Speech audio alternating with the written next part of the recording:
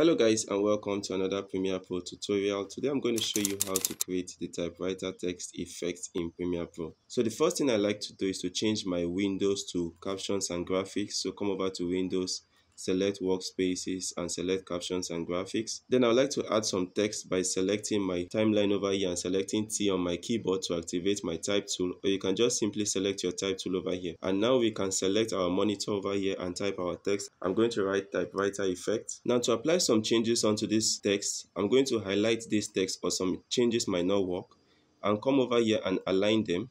And if you want to increase the spacing between these texts, all you need to do is to come over to this icon over here and you can align the spacing between these texts. And if you have done this, you're going to go back to align them both vertically and horizontally. And you might want to come over here to change your font style and your font type. I'm going to change this to bold.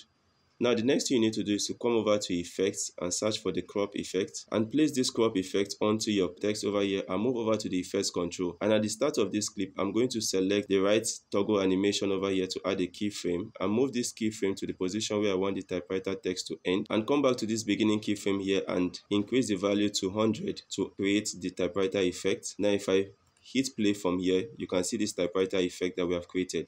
But if you want to adjust the speed, you can always move the distance between these two keyframes closer or further apart to adjust the speed. And the last thing you may want to do is to add a typewriter sound effect to your clips. And that's it guys on how to create the typewriter text effect in Premiere Pro.